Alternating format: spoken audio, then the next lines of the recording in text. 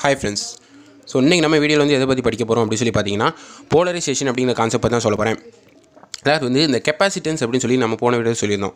So இந்த கெபாசிட்டன்ஸ்ல வந்து நம்ம ரெண்டு மெட்டல் பிளேட்ஸ்க்கு இடையில டைஎலக்ட்ரிக் வைக்கும்போது அந்த இடத்துல போலரைசேஷன் அப்படி சொல்லி ஒரு ப்ராசஸ் நடக்குது. ஸோ அந்த ப்ராசஸை பற்றி நான் இன்றைக்கி எக்ஸ்பிளைன் பண்ண போகிறேன். அதோட டெஃபினிஷன் என்ன, அதனால் என்னென்ன மாதிரி அட்வான்டேஜ் அப்படிங்கிறது வந்து நான் இன்றைக்கி தெளிவாக அந்த வீடியோவில் சொல்ல போகிறேன். ஸோ ஃபர்ஸ்ட் திங் போலரைசேஷனா என்ன ப்ராசஸ் அப்படின்னு சொல்லி பார்த்தீங்கன்னா அதுக்கு முன்னாடி அதை சொல்கிறதுக்கு முன்னாடி ஒரு விஷயம் நீங்கள் புரிஞ்சுக்கணும். ஸோ செப்பரேஷன் ஆஃப் சார்ஜஸ் எத்தனை டைப்ஸ்னா 2 டைப்ஸ், ஒன்று பாசிட்டிவ் இன்னொன்று நெகட்டிவ்.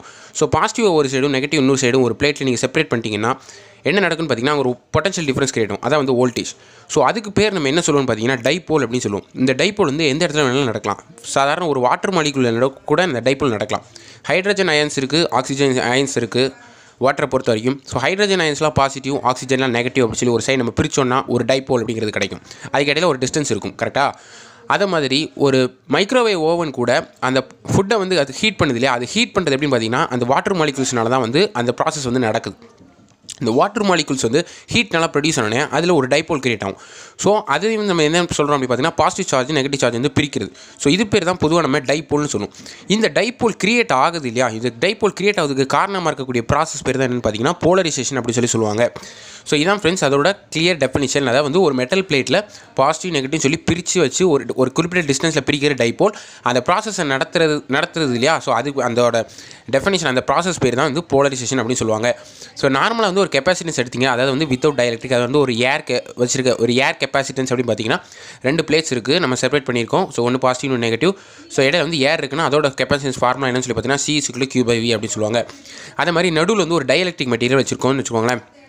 இப்போ டைஎலக்ட்ரிக் மெட்டீரியல் அப்படின்னு பார்த்தீங்கன்னா அது ஒரு இன்சுலேட்டர் அப்படின்னு சொல்லி போன வீடியோவில் சொல்லியிருந்தேன். இன்சுலேட்டருக்கும் அதுக்கான வந்து வித்தியாசம் இருக்குது அப்படிங்கிறதையும் சொல்லியிருந்தேன். ஸோ பெரிய வித்தியாசம் ஒன்றும் இல்லை, ஆனால் வந்து கிட்டத்தட்ட ஒரு இன்சுலேட்டர் மாதிரி தான் ஆக்ட் ஆகும்.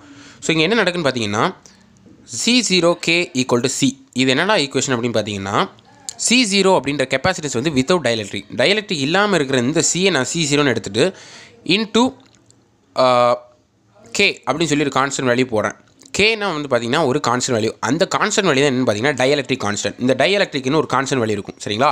அந்த வேல்யூ தான் வந்து என்னென்னு பார்த்தீங்கன்னா ஒரு constant value into capacitance without dielectric. அதை மல்டிப்ளை பண்ணிங்கன்னா ஒரு வேல்யூ கிடைக்கும். அதனால் வரக்கூடிய கெப்பாசிட்டன்ஸ் வேல்யூ தான் சின்னு சொல்கிறாங்க. இந்த சின்றது வந்து வித் கெப்பாசிட்டன்ஸ், C0ன்றது வந்து வித்தவுட் கெப்பாசிட்டன்ஸ், சரிங்களா? ஸோ இதான் வந்து கெப்பாசிட்டன்ஸ் வித் டைஎலக்ட்ரிக்கோட ஃபார்முலா, அதான் கெப்பாசிட்டன்ஸோட வேல்யூ அப்படிங்கிறத தெரிஞ்சுக்கோங்க. அடுத்தது வந்து இந்த போலரைசேஷன் வந்து இந்த டைஎலக்ட்ரிக் வந்து என்ன மாதிரிலாம் நடக்கு, அது எந்த மாதிரியான ஒரு அட்வான்டேஜ் இருக்குது அப்படிங்கிறத பார்க்கலாம். ஸோ மொத்தம் வந்து பேசிக்கலாகவே இந்த வேர்ல்டில் வந்து போலரைசேஷன் ஒரு ப்ராசஸ் நீங்கள் எடுத்துக்கிட்டிங்கனாலே 4 டைப் இருக்கும். ஒன்று வந்து electronic, ionic, orientation, dielectric. So இந்த 4 விஷயம் நடக்கும். முதல் 3 விஷயம் என்னென்னு பார்த்தீங்கன்னா எலக்ட்ரானிக், அயானிக், ஓரியன்டேஷன். இந்த 3மே வந்து என்னவாக இருக்குன்னு பார்த்தீங்கன்னா அது நம்ம எந்த ஒரு மாலிகுல் எடுத்தாலும் நடக்கும். நான் சொன்ன மாதிரி வாட்டர் மாலிகுல் இருக்கலாம், அல்லது வந்து வேறு ஏதாச்சும் ஒரு எப்படி சொல்கிறது அப்படின்னு பார்த்தீங்கன்னா ஒரு சாலிட் பார்ட்டிகலாக இருக்கலாம், எந்த ஒரு பார்ட்டிகளுமே இது நடக்கும். இந்த டைஎலக்ட்ரிக் போலரைசேஷன் எங்கே நடக்குன்னு பார்த்தீங்கன்னா இந்த மாதிரி ஒரு இன்சுலேட்டர் அப்படின்னு சொல்லக்கூடிய மெட்டீரியலில் பேசிக் ஃபிசிக்ஸில் தான் நடக்கக்கூடியது வந்து இந்த டைஎலக்ட்ரிக் போலரைசேஷன். அதாவது வந்து கெப்பாசிட்டரில் நடக்கக்கூடிய விஷயம். கெப்பாசிட்டரில் நம்ம வைக்கக்கூடிய டைஎலக்ட்ரிக் நடக்கக்கூடிய விஷயம் பேர் தான் டைஎலக்ட்ரிக் போலரைசேஷன். இதுக்கு மேலே நீங்கள் பார்த்தீங்கன்னா உள்ள அயானிக்காக இருக்கட்டும், அயானிக்காக இருக்கட்டும், அல்லது வந்து ஓரியன்டேஷனாக இருக்கட்டும், அல்லது வந்து எலக்ட்ரானிக்காக இருக்கட்டும், இது எல்லாமே வந்து பேசிக்காக நீங்கள் கெமிஸ்ட்ரியிலையோ அல்லது இந்த மாதிரி இதுலேயே இதில் எல்லாத்தையும் நடக்கக்கூடிய டைஎலக்ட்ரிக்ங்கிறது நம்ம ஃபிசிக்ஸில் நம்ம படிக்கக்கூடிய கெப்பாசிட்டன்ஸ் விஷயத்தில் நடக்கக்கூடியதுங்கிறத தெரிஞ்சுக்கோங்க. ஸோ இது வந்து பார்த்தீங்கன்னா நார்மலாக ஒரு கெப்பாசிட்டன்ஸ் 2 பிளேட் இருக்குன்னா நடுவில் இருக்கக்கூடிய டைஎலக்ட்ரிக் வந்து இன்சுலேட்டிங் மெட்டீரியல் மாதிரி சொல்லியிருந்தேன். அதில் வந்து நெகட்டிவ் சார்ஜ் இருக்கும், பாசிட்டிவ் சார்ஜ் இருக்கும். இது வந்து நீங்கள் ஒரு கெப்பாசிட்டன்ஸ் சப்ளையே கொடுக்காம டைஎலக்ட்ரிக் வச்சிருந்தீங்கன்னா எப்படி இருக்குன்னு பார்த்தீங்கன்னா சார்ஜ் வந்து அதில் இருக்கவே இருக்காது, ஏன்னா நம்ம சப்ளை கொடுக்கல. இதே சார்ஜ் கொடுத்து என்ன நடக்குன்னு பார்த்தீங்கன்னா இந்த பாசிட்டிவ் சார்ஜ்லாம் ஒரு சைடும் நெகட்டிவ் சார்ஜ்லாம் ஒரு சைடு வந்து அலைன் ஆகுது. ஸோ இப்போ டைஎலக்ட்ரிக்லாம் என்னென்னு பார்த்தீங்கன்னா இந்த போலரைசேஷனாலே செப்பரேஷன் ஆஃப் சார்ஜஸ் அப்படிங்கிறது தெரிஞ்சுக்கோ. பாசிட்டிவ் சார்ஜ் ஒரு சைடும் நெகட்டிவ் சார்ஜ் இன்னொரு சைடும் செப்பரேட் ஆகுது. ஆல்ரெடி கெப்பாசிட்டரோட பிளேட்டில் பாசிட்டிவ் நெகட்டிவ் செப்பரேட்டாக இருக்கும். அது கூட சேர்ந்து இந்த டைஎலக்ட்ரிக்கும் வந்து சேர்ந்து என்ன பண்ணுதுன்னு பார்த்தீங்கன்னா ஒரு இன்சுலேட்டிங் மெட்டீரியல் ஆக்ட் ஆகுது. இன்சுலேட்டரில் வந்து நம்ம கரண்ட்டை வந்து ஃப்ளோ பண்ண வைக்க முடியாது, காரணம் அது வந்து ஒரு கரண்ட் பிளாக்கிங் எலமெண்ட். அந்த எலக்ட்ரான்ஸை வந்து ஈஸியாக வந்து நம்ம பவுண்ட் பண்ணி எடுக்க முடியாது வெளியில். ஆனால் இந்த டைஎலக்ட்ரிக்கில் வந்து அதில் வந்து ஒரு சின்ன வித்தியாசம் என்ன பார்த்தீங்கன்னா டைஎலக்ட்ரிக் நீங்கள் சப்ளை கொடுத்துட்டிங்கன்னா எலக்ட்ரான் வந்து நீங்கள் வெளியில் எடுத்துடலாம். ஆனால் வந்து வெளியில் எடுத்துடலாம்னா அதோட இன்னர் ஷெல்லேருந்து வேலன்ஸ் ஷெல்லுக்கு நீங்கள் கொண்டு வந்து வெளியில் வச்சிடலாம். ஆனால் வந்து கம்ப்ளீட்டாக வெளியில் எடுக்க முடியும். நீங்கள் வெளியில் எடுத்தால் தான் கரண்ட் ஃப்ளோ இருக்கும். எலக்ட்ரான் வந்து கம்ப்ளீட்டாக வந்து இந்த சைட்லேருந்து அந்த சைடு இங்கேருந்து எலக்ட்ரான் அப்படி போனால் தான் இங்கேருந்து இப்படி வந்து கரண்ட் வர ஆரம்பிக்கும். ஆனால் அந்த எலக்ட்ரான் வந்து இங்கேருந்து இங்கே நீங்கள் மூவ் பண்ண முடியாது. அது வந்து அந்த இன்சுலேட்டிங் மெட்டீரியலுக்குள்ளேயே ஓரத்துக்கு கொண்டு வந்துடலாமே தவிர அந்த ஓரத்துலேருந்து வெளியில் இந்த ஒயர் வெளியே எடுக்க முடியாது அந்த எலக்ட்ரானை. இதான் வந்து டயலெக்ட்ரிக் மெட்டீரியலோட ப்ராப்பர்ட்டி.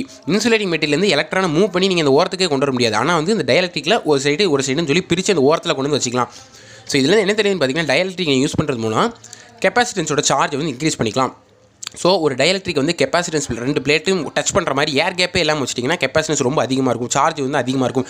சார்ஜ் வந்து எப்படி சொல்கிறது அப்படின்னு பார்த்தீங்கன்னா வந்து டிஸ்பிளேஸ் ஆயிருக்கும், அதாவது போலரைஸ் ஆயிருக்கும். சார்ஜ் பாசிட்டிவ் சார்ஜஸ்லாம் ஒரு சைடும், நெகட்டிவ் சார்ஜஸ்லாம் இன்னொரு சைடும் போலரைஸ் ஆயிருக்கும். இதுக்கு பேர் தான் போலரைசேஷன் அப்படின்னு சொல்கிறாங்க. அதாவது displacement of charges within a certain distance is called as polarisation. So இதான் ஃப்ரெண்ட்ஸ் போலரைசேஷனோட தெளிவான எஃபெக்ட். இப்போ டயலெக்ட்ரிக் மெட்டீரியல் எதமாலாம் இருக்கலாம் அப்படின்னு சொல்லி பார்த்தீங்கன்னா, மைக்காவாக இருக்கலாம், கிளாஸ் இருக்கலாம், பிளாஸ்டிக்காக இருக்கலாம், போர்சிலின் மாதிரி இந்த ஒரு மாதிரியான ஒரு சப்ஸ்டன்ஸாக இருக்கலாம், இந்த பென்னாக இருக்கலாம், எதா வேணாலும் இருக்கலாம். ஆனால் அதோட ப்ராப்பர்ட்டிஸை பொறுத்து இந்த கெப்பாசிட்டன்ஸ் இன்க்ரீஸ் ஆகுமா அல்லது வந்து என்ன மாதிரி டிக்ரீஸ் ஆகுமா அப்படிங்கிறது வந்து ஒவ்வொரு ப்ராப்பர்ட்டியை பொறுத்து இருக்குது அப்படிங்கிறது தெரிஞ்சுக்கோங்க. ஸோ போலரைசேஷன் அப்படிங்கிறது வந்து நான் சொல்லிட்டேன். ஸோ போலரைசேஷனா டிஸ்பிளேஸ்மெண்ட் ஆஃப் சார்ஜஸ்ங்கிறது தெரிஞ்சு போச்சு, சரிங்களா? ஸோ இதான் ஃப்ரெண்ட்ஸ் இந்த வீடியோவில் நான் சொல்ல நினச்சேன். ஸோ போலரைசேஷன் பற்றி எக்ஸ்பிளைன் பண்ணியிருக்கேன். ஸோ இதில் பற்றி வேறு ஏதாவது டவுட்ஸ் இருந்தால் வந்து கமெண்ட்ஸில் லீவ் பண்ணுங்கள். என்னென்ன மாதிரி வீடியோஸ் வேணுங்கிறது வந்து கமெண்ட்ஸில் மென்ஷன் பண்ணுங்கள். அடுத்தடுத்து அப்டேட்ஸ் வந்து கிடச்சிட்டே இருக்கும். நம்ம சேனலை பற்றின ரிவ்யூஸ் வந்து கமெண்ட்ஸில் மென்ஷன் பண்ணுங்கள். பாசிட்டிவ் வந்தாலும் நெகட்டிவ் வந்தாலும் எதாக இருந்தாலும் நான் ஏற்றுக்குவேன். ஸோ கடைசி இன்னொரு முக்கியமான விஷயம் என்னன்னு சொல்லி பார்த்தீங்கன்னா, இன்றைக்கி வந்து December 31, 2019. So wishing you all very happy new year 2020. அடுத்த ஆண்டு, அதாவது வந்து நாளைக்கு January 1, 2020 வந்து ஒரு நல்ல ஒரு ஆண்டாக எல்லாருக்கும் வந்து அமையட்டும் அப்படிங்கிறத நான் வந்து உங்கள்கிட்ட வாழ்த்துறேன். ஸோ எல்லாருக்கும் ஒரு உற்சாகமான, புத்துணர்ச்சியான, ஒரு தோல்விகளை தாண்டி ஒரு வெற்றிகரமான ஒரு ஆண்டாக அமையுங்கிறத நான் வாழ்த்திக்கிறேன். So once again happy new year for all of you. So நாளைக்கு, அதாவது அடுத்த ஆண்டு January 1, 2020 இன்னொரு நல்ல வீடியோவில் உங்களை சந்திக்கிறேன். அதுவரை keep supporting, love you all and thank you for watching.